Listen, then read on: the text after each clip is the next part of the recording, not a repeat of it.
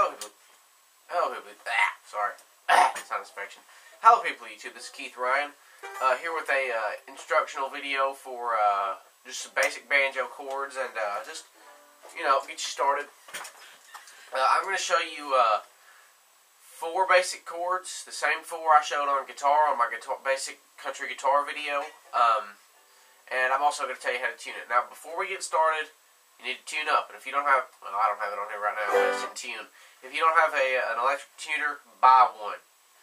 They save time. Banjo tuners and guitar tuners, the chromatic type, which are the kind that tune by the vibrations of the string, they clip onto the headstock. Get you one of them. They cost between $30 and $50 for a good one. It's a good investment.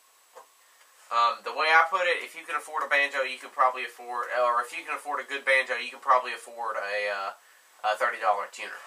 Now, I don't mean to sound like an a-hole when I say that, pardon my language, but I mean, you know, but the tuning, standard open G tuning, which what open G tuning means is that's a G chord. You don't even play a G chord. It's tuned open to a G.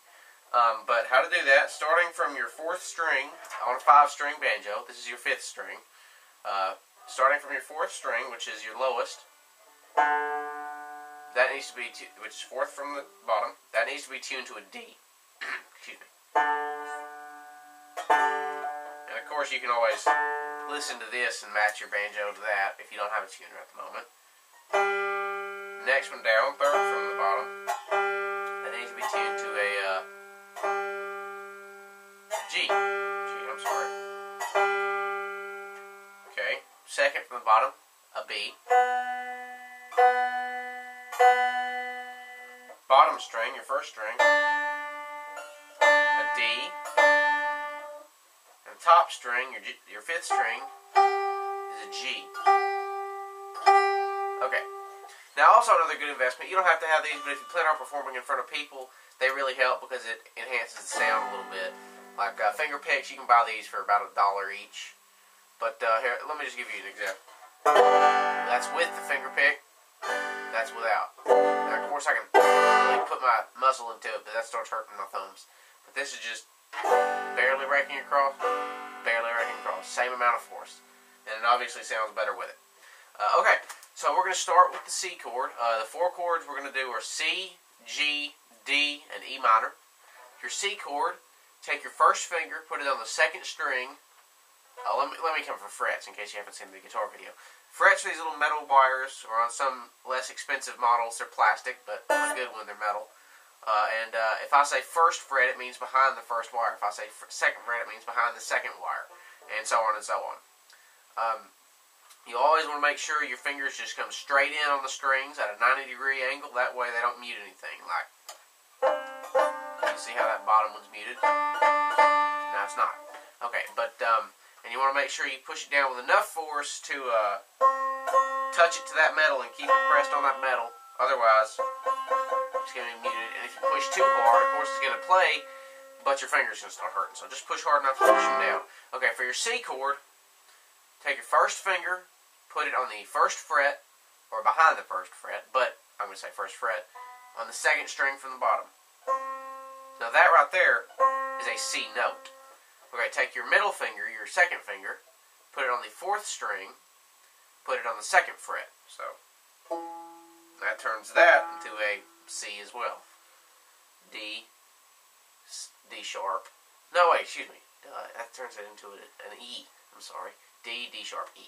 Okay, but and then take your ring finger, your 3rd finger, and put it on the 1st string on the same fret as your middle finger. So 2nd fret. So 1st finger, 1st fret, 2nd string, 2nd finger, 2nd fret, 4th string, 3rd finger, 2nd fret, bottom string, 1st string. Then that's your C. Now I'm not going to show you any rolls. That'll be a different video, like the picking. That takes a lot more practice. Just worry about down strum, same as guitar. Okay, now for your next chord, your G. Now, as I said earlier, G is just open, so that's the easiest chord on a banjo. For an E minor, go back to your C chord, Now for an E minor, all you do is take that first finger out. So keep the second and third finger where it is. That's your E minor chord. Okay, your D chord is a little bit more difficult. It takes a little bit more practice and getting used to. Take your third finger, put it on the first string on the 4th fret. Take your second finger, put it on the second string on the 3rd fret. First finger, 3rd string, 2nd fret. That's your D chord. You can also just take that middle finger off and just keep your middle finger on the 2nd string on the 3rd fret and your first finger on the 3rd string on the 2nd fret and play it. But I don't like doing that because it matches the pitch of the bottom 2 strings and it's kind of irritating. That's your D chord. And if you're not flexible enough, you can use your pinky as well, and it makes the same sound.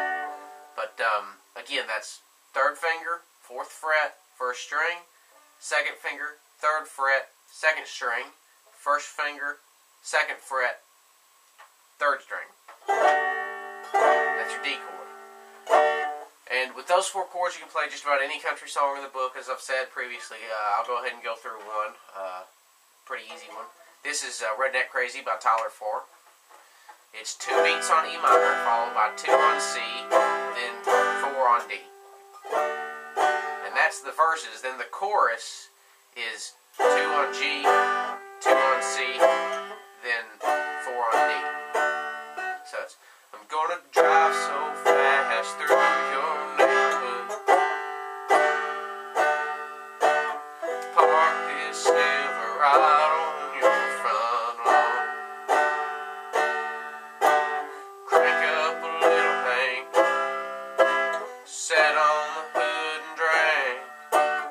I'm about to get my redneck on. Go to G. I'm gonna hang my headlights in your bedroom window, throw empty beer cans at both, your shadows. And then, of course, I'm not going to go into the full song because this video is going on 10 minutes, I think. No, 8 minutes.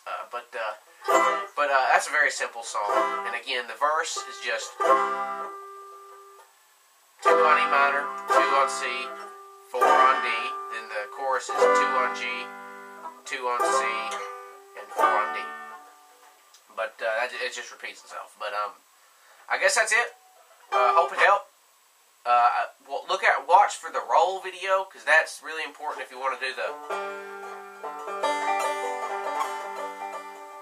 And I will also show a roll for 3/4 timing. That's 4/4 timing.